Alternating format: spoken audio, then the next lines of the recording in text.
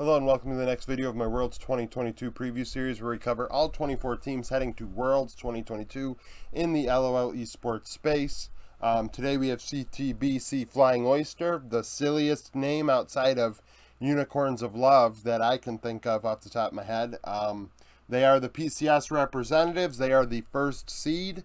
Now, down in the description, you're going to see 3 links: Twitter, Discord, and YouTube memberships. Twitter, self-explanatory. Follow me there so I can spread my wings on Twitter. And, I post the links to the videos there. So if you want to follow along there to get regular updates, you can. Discord's active, very active actually. Usually there's always a conversation going on, and definitely during games there are conversations going on. There is a predictions channel where we've been doing predictions all throughout summer, and playoffs where we keep track of predictions, and I think Steven Dreesen won the playoffs. He locked up the playoff section of the predictions. I believe that I know I'm in second, and I don't think I can catch up to them in next weekend. They're that far ahead. 84% correct so far for the playoffs. There's also going to be 3 different things we're going to do for Worlds. I'm going to do the predictions. I'm going to do a pick'ems before it starts for everybody, and then also do something else. So if you join the Discord, you might be able to participate in things like that. Lastly, YouTube memberships, $3 and $10. $3 is just to support me and help me continue this channel. We have like 5 or 6 people on subscription member, joined as a member of some kind, and I really do appreciate you for doing so. If you join the $10 tier, you will get free, well, not free, it's not free, extra content regarding fantasy football, NFL football, and my predictions. The day before the games occur, I put out a video with my predictions on who I think is going to win, and the over-under for total amount of kills per game if you want that for esports gambling betting purposes. So that's all out of the way. You're here for CTBC Flying Oyster. So yeah, PCS tends to be really good. This week I'm going to watch CFO versus Beyond Gaming. Beyond Gaming ended up being the 2nd seed, which we'll do another day. I don't know if it's going to be tomorrow or later in the week, but I got to watch that. I have not watched CFO play really at all. I was banking on PSG coming through, and PSG did not. PSG and J-Team are not going to Worlds. I want to actually look back to when the last time this happened was. It was probably only a couple years ago, but I'm really interested to see how often one of those 2 teams have been at an international event. Because, I mean, this is a brand new team relatively. I feel like it's an older team. Like, the core of this team has been around with each other, so I think like it changed hands, sponsorships and whatever, because I believe CTBC might be a bank. I don't know how Flying Oyster works into it. Maybe it's a fast food chain, I don't know. The PCS is Hong Kong, Taiwan, and Macau, I believe. I apologize if I'm missing somebody in there, but nevertheless, that is the area. So Aki is the coach. Aki has been to Worlds once as a player in 2014. He was a top laner, and they went 1-5 that time. The last 3 instances for the PCS 1 seed in Worlds: 2019 would finish 3rd in their group, 2020 finished last in their group, and 2021 3rd in their group. So that was the deal. Usually the PCS 1 seed does struggle and finish in the bottom half of group stage, but they are competitive. They've been widely considered the top minor region. I think that they will be challenged this time around by VCS, but I think that's because I do feel like CTBC is a little bit weaker than what we've seen PSG lately with River, Doggo, Maple, Hanabi, and Kaiwing. I mean, a few of those players are now in major regions, right? 2 of them are, well, 3 of them. River, Maple. 3 of them, River, Maple, and Doggo. So, top lane, we have Rest. Rest put up good stats in the PCS playoffs. This team, statistically, really looked very good. 5.8 KDA, 8.6 CS per minute, 58.9 KP. 58.9 KP is a little lower than we've been seeing. Is it like spring? No, spring people were in the high 40s, and we considered 58% to be more of a team fighter than split pusher, but in this meta, that's more split push. Like 60% is usually where we're getting people now. 25-2 damage share is very high. Very high for a top laner. This team's damage distribution is a bit concerning, which we'll get into. So 25.2, 587. So he's a carry top laner. Gets ahead in lane more often than not.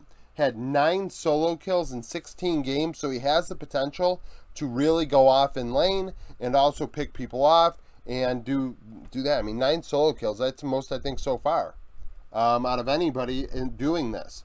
And played 7 champions in 16 games. So I think he played 4 like Nar, Aatrox, and Sejuani. I think that's possible.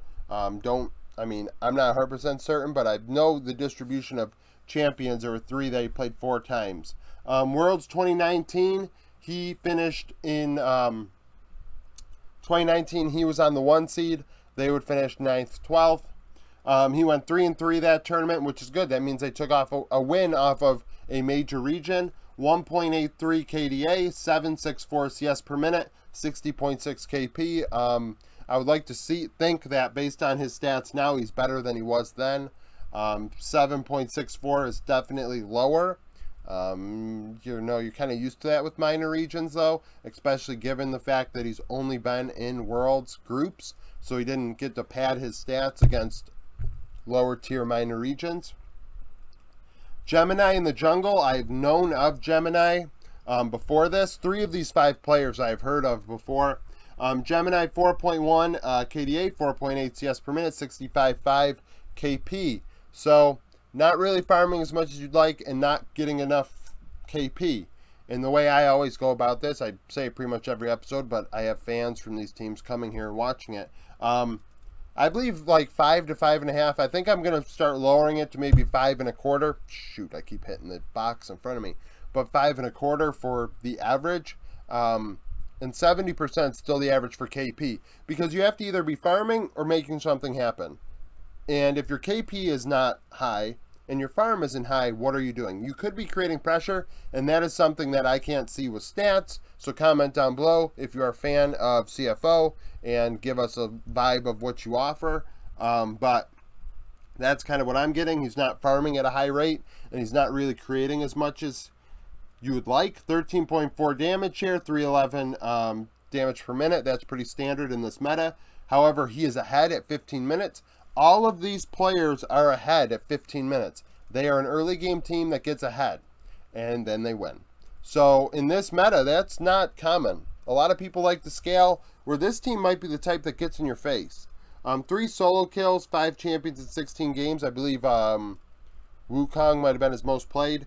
2017, he was a substitute and played 1 game as the team that he was on did not get out of play-in, so it was the 2 seed. Worlds 2020, he would finish last on the 1 seed in group stage. He went 1-6, 1.43 KDA, 486 CS per minute, 71.9 KP in his looks. So he made things happen relative to the amount of kills his team had, but farm really wasn't there and KDA really wasn't there, as he struggled along with the rest of his team when he had a shot at Worlds. Mission in mid lane definitely is their best player. Looking at their stats, 5.3 KDA, 9.1 CS per minute in mid is cracked. 8.5 to 9 is like, 8.5 is good. Like 8.5 is like, okay, you're good in lane, you're solid in lane. 9.1 means you're very good in lane. Like this guy I don't think is going to get behind. 67.8 KP, which is actually pretty solid given that he's farming as much. He's not in the side lane, you know, with TP ready or just sitting in his lane farming and taking down turret plates. He's making things happen. Actually, more so than the jungler. 33.9 damage share, 782 damage per minute. He's ahead at 15 minutes, 5 solo kills, 4 champions in 16 games. The shocking number in that, shocking numbers are damage related. 33.9 damage share. That is carry numbers. Those are carry numbers. You do not see mid laners with 34% damage share in this meta. You really don't. He played Victor 7 times in 16 games, which is a ton when you think about it. How many people are playing a ton of Victor? Not really. It's like a fringe meta pick right now. And playing it that often is definitely interesting to think about, that this team might have its own identity going into Worlds, for better or for worse. People could say, oh, Victor sucks. Well, it's an identity nonetheless that they're picking something no one else is really. 782 damage per minute is very high. We don't see that in solo lanes over such an amount of games, over 16 games. 5 solo kills is definitely solid. These players do get aggressive and take advantage of you if you are possibly to be picked. In Worlds 2017, he would finish 17th, 20th, not getting out of play-ins. Worlds 2019, last in his group. Worlds 2020, last in his group. Mission is 10 and 18 at these events, dominating play-ins in maybe one of these. I think Worlds 2019 he got out of play-ins. I think that's why his stats are good. That's why he's 10 and 18 despite finishing last place twice. 133 KDA is concerning. That is very low. That means he dies a lot at these events.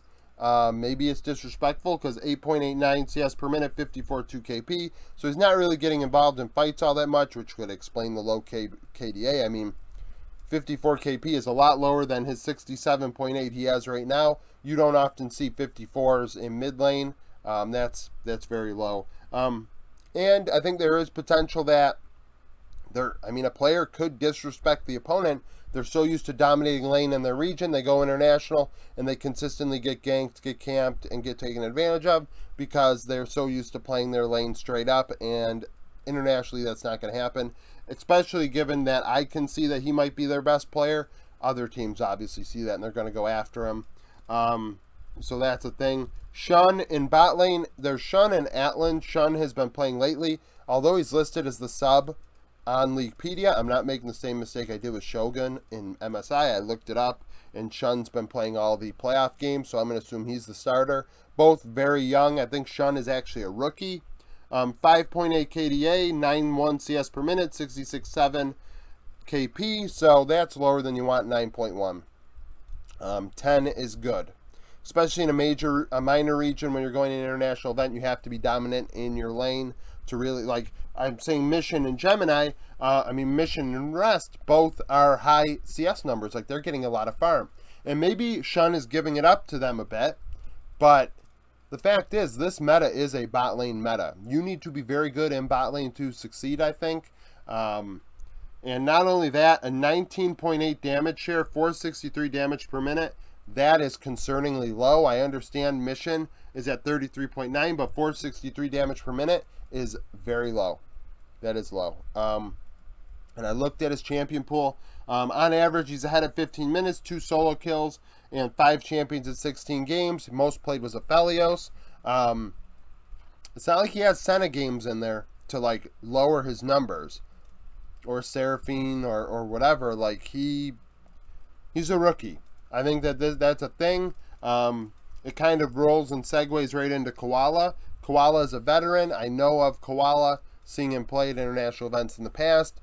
Definitely, I would consider him the second best support in PCS behind Kaiwing. I don't expect him to look out of place at Worlds.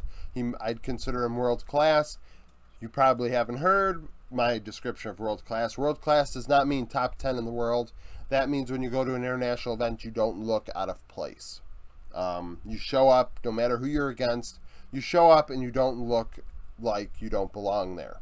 Koala 5.9 KDA, 71.4 KP, clears 1 ward every 3 minutes and drops a ward every other minute. 6 champions in 16 games, including an Ashe game. Worlds 2018 finished last in his group. Worlds 2019 would finish 3rd. Worlds 2020 last in his group. He is 11 and 15 at international events, 1.19 KDA, which is very low, and 64.9 KP. So his team's not a lot of kills in their games, playing very slow macro-based League of Legends, and on struggle streak because of it. When I count assists as half, and your team doesn't get a lot of kills, and you're the support, you're going to die quite a bit. Koala, most played was Nautilus in playoffs. That is interesting, to say the least. I think 7 games of Nautilus in 16. This is not an engage meta right now. Hopefully it turns into an engage meta. Hopefully the scrim meta forms at Worlds and it becomes engage. Engage is much more interesting than what we're dealing with right now. And you'll see that in my 12-14 video later today. That's the second video where I break down patch 12-14, looking back at what the most common matchups were. You see a lot of Yumi, Nami, Lulu, right? And we've seen that for a while, and we continue to see it on 12-15 as LEC and LCS still have to finish playing. And honestly, it might not change that, but we're hoping it does. And in Koala's case, he's a veteran playing Nautilus. Maybe that sparks some interest from other teams and makes, you know, the meta shift a bit. I don't expect the PCS to determine the meta, but scrim meta might just, you know, spread slowly, you know, and by the end of Worlds, maybe we have an engage meta, right? But that is it for CTBC Flying Oyster. Comment down below if you're a fan of CFO or the PCS and give us a bit of insight on what this team has to offer.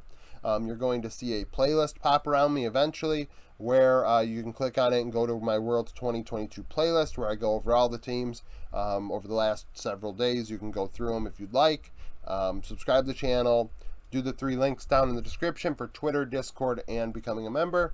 And thank you for watching.